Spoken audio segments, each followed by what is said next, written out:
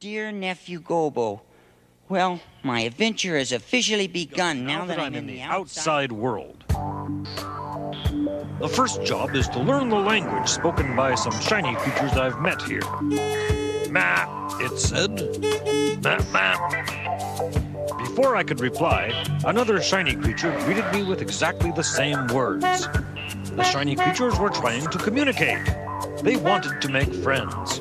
Fortunately, I have an excellent ear for foreign languages. In no time, we were conversing fluently. Map, map, map.